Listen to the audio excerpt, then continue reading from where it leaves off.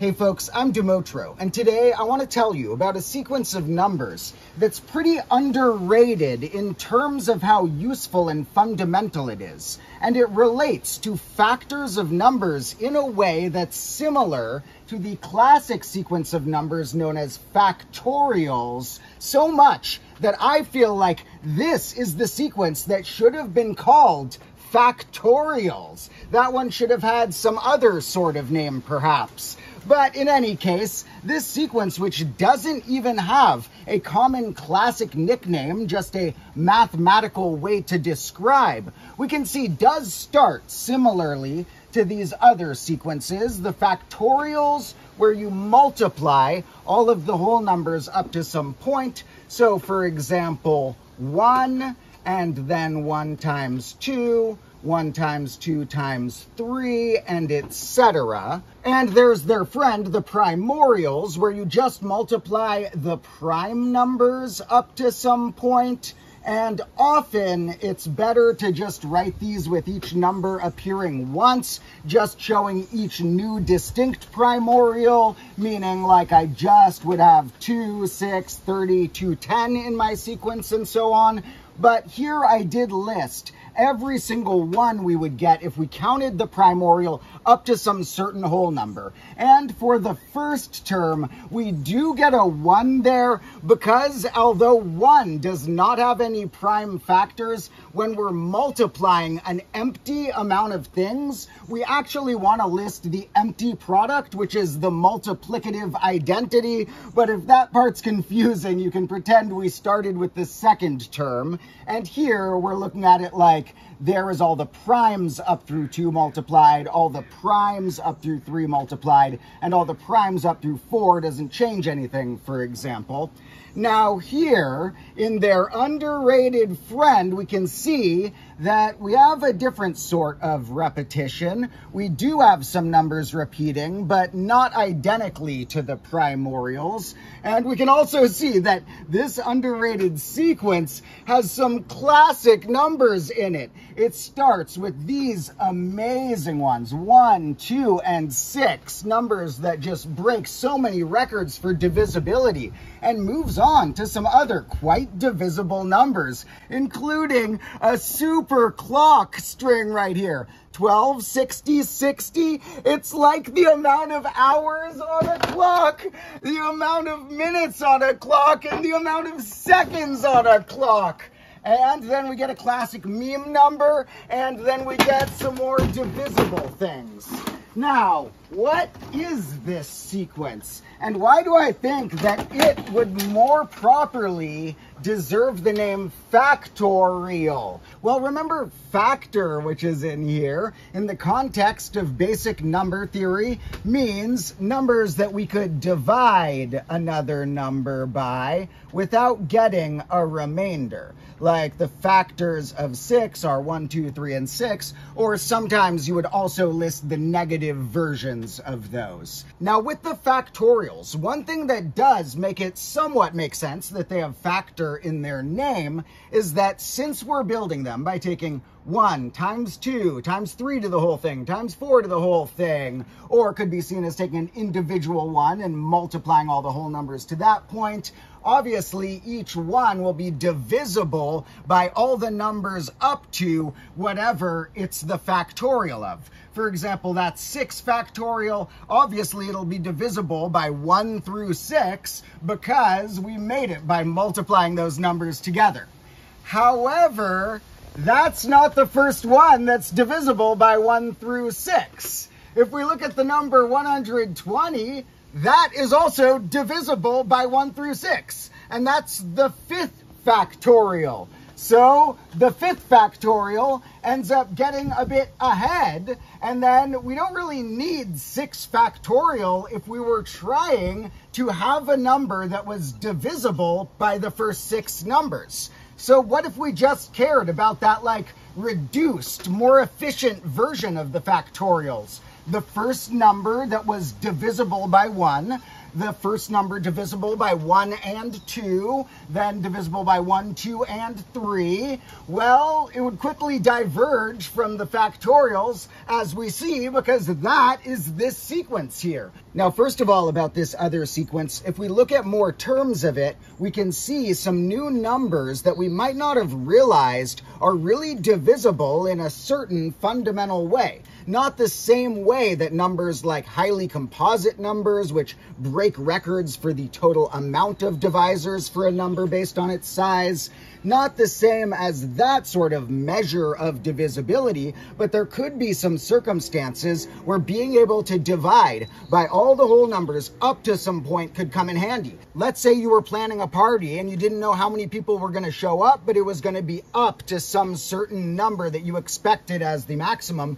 and you wanted to make sure that regardless of how many people were there, you were able to divide things in some way or another. Well, there are many circumstances where we could see this emerge. The fact that that is the smallest number that has a factor of 1. That is the smallest one that can be divided by 1 or 2. Here we have 1, 2, or 3. And it's not necessarily all of the factors of the number. Like here we have 1, 2, 3, 4, and then some others, but we don't have 5 in that one yet. And you've probably noticed that 60 is very divisible. It is the reason why it's chosen for things like clocks, that it can be divided by so many things, and maybe even that extra fact that it's the smallest number divisible by not only 1 through 5, but also 1 through 6. And 420 is the smallest whole number divisible by 1 through 7. And then we meet some more numbers that are, in my opinion, underrated to a degree. Some of these do also show up on other classic lists, but not all of them I had ever realized were part of such a special divisibility club. Currently, the best way to describe this sequence is similar to how factorials are multiplying all of the whole numbers up to some point n, and primorials multiply all the primes up to some number n. This one is the least common multiple of all of the whole numbers up to some point n. As a quick reminder, the least common multiple of a set of numbers is sort of a friend of the trait of the greatest common denominator of some set of numbers. With the greatest common denominator, we take some set of numbers and look for the number that's the largest one that each of them could be divided by and still get a whole number. Whereas in this case, with the least common multiple, we're looking for a number that is the smallest number that it could be divided by each of them. Like if I had the least common multiple of 4 and 10, well, they have a factor of one of the 2's that makes up the 4 in common. So we basically have 2 2's plus the 5 that was missing, but the 2 was already covered there, so that would be 20. And these are also just able to be seen as the smallest whole number that could be divided by each of these without a remainder, or the smallest whole number with each of these as factors. And it's a very natural question that does emerge sometimes to ask something like, what's the least common multiple of like all of the whole numbers up to 30 or something? And that would be the 30th term on this list. Now, we can pretty easily define this sequence, but would it be easy to construct it? Like, how do we know that going from 12 to 60, the 60 is going to stick, but then the 420 is going to come after that sticks once? If we look at a longer list, we can see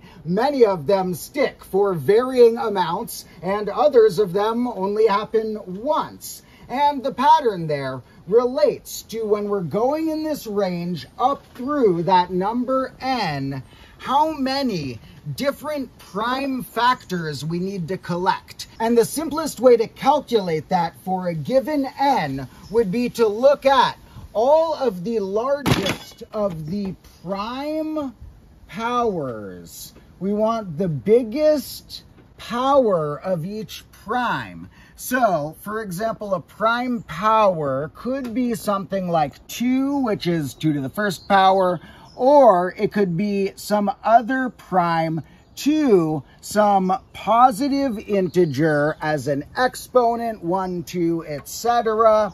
And here with the prime powers, which are like the primes but some extra, if I want to go up to, say, the 30th one of these, the easiest way to calculate it is to look at what are the prime numbers in this range, what is the largest power of each of those that's in the range, and then multiply those together. Like here, if I wanted to do the 5th term, all of the prime numbers up through there are 2, 3, and 5, but I can also fit a 2 squared there, and the others I can only fit a first power of. 9, which is 3 squared, or 25, which is 5 squared, would be too big to fit within the first 5 numbers. And this together ends up giving me 60 that built that term. And we can see clearly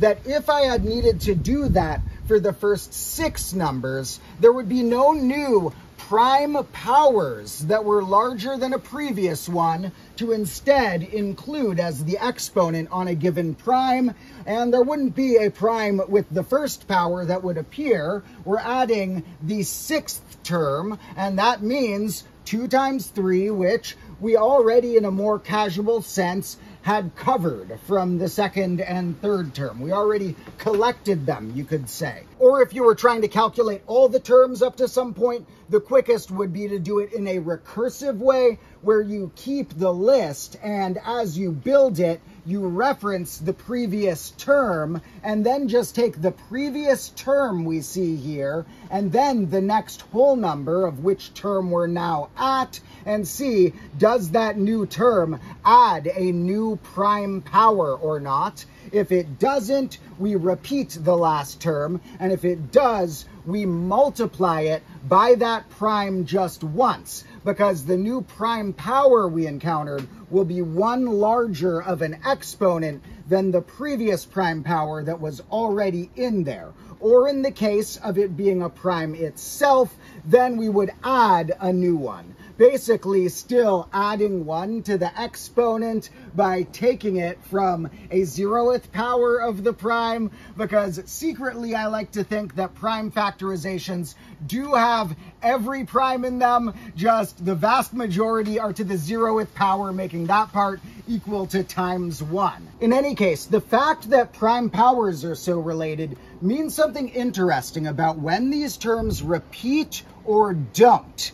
Now, with the primorials, we'll notice that there would be, as we go along looking at more and more primorials, times where we see longer and longer strings of 1 repeating. Those would be at prime gaps, where there's a bunch of composite numbers in a row between 2 primes, which are related to many mysteries of primes that linger throughout these sequences, even the factorials as well, and make it so even if these sound simple in some ways, they do have many open questions, because the primes have many open questions, particularly about things like where and when do prime gaps exactly occur.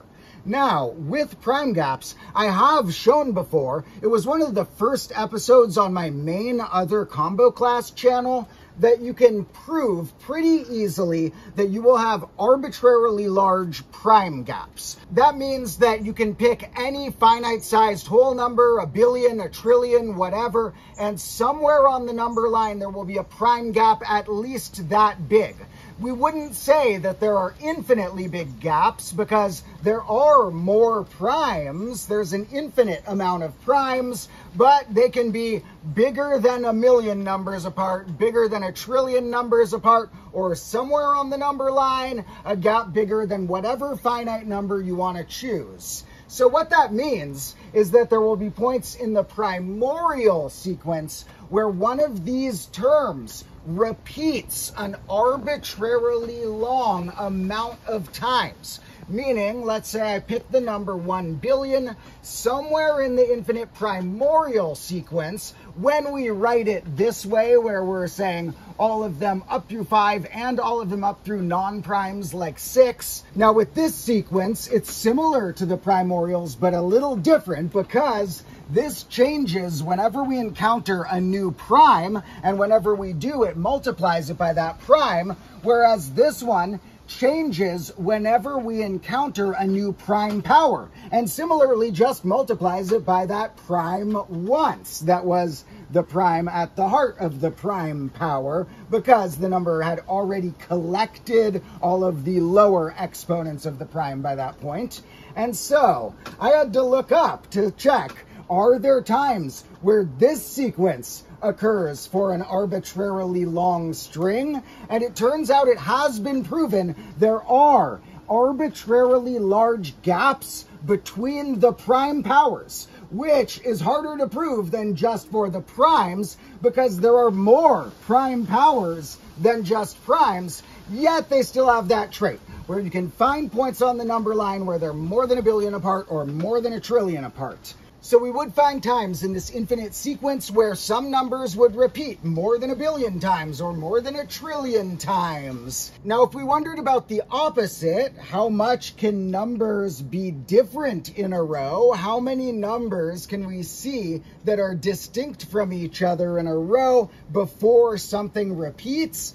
Well, looking just here is kind of a trick. A lot of times a sequence has traits that you don't see until you zoom out a bit, because here it looks like it's more common for them to change right away and just sometimes stick. But on the bigger scale, we can have the ones that stick up to an arbitrarily large amount, whereas the maximum amount of terms that are ever different in a row in this sequence is 5 right there. Now, there are several ways we could define or describe this sequence, but the most intuitive one is probably to think of it as the nth term is the smallest whole number that has 1 through n as factors. It seems like this is a more factor-related version of factorials. So I sort of feel like this one would have better deserved the name factorials. And these should have been called like the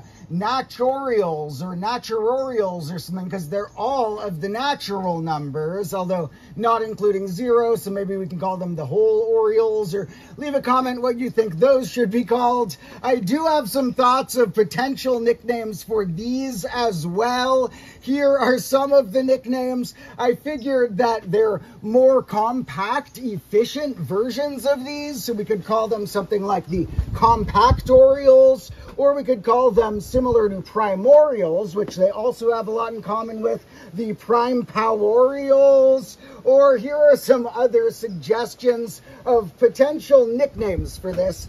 The reason I'm going so hard on that nickname aspect of this is that I genuinely think that these have become more well-known and understood by non-mathematicians, or perhaps people just slightly getting into math for the first time, whereas this lies beneath the surface partially due to not having a good nickname. This one's not even inherently that much harder to describe than something like the primorials, and it does have a lot of other cool traits in common with these. Each of these types of sequence sort of maximizing the efficiency of some certain traits about numbers, and in this one, I feel like it's a decently important trait. I can imagine several circumstances where you might need to divide things up related to some quantity that you didn't know exactly what number it would be, but knew it would be up to some maximum that it wouldn't be larger than. And if you wanted to make sure your divisibility worked for that range, you might want something like that. In any case, let me know what you think, and make sure you've also checked out the big project I released recently on my main other combo class channel about how the last month I've found tons of 4-leaf clovers and some other really rare things. So that's linked in the description. Make sure you check that out at some point. Even if you normally only care about my math content, I really think you will enjoy parts of that. Anyway, thank you for watching. Special thanks to the people who help support on ways like Patreon or the YouTube memberships on this channel. And do make sure you are checking out my videos on the other main combo class channel as well. Anyway, thank you for watching. I love you, and I will see you again soon.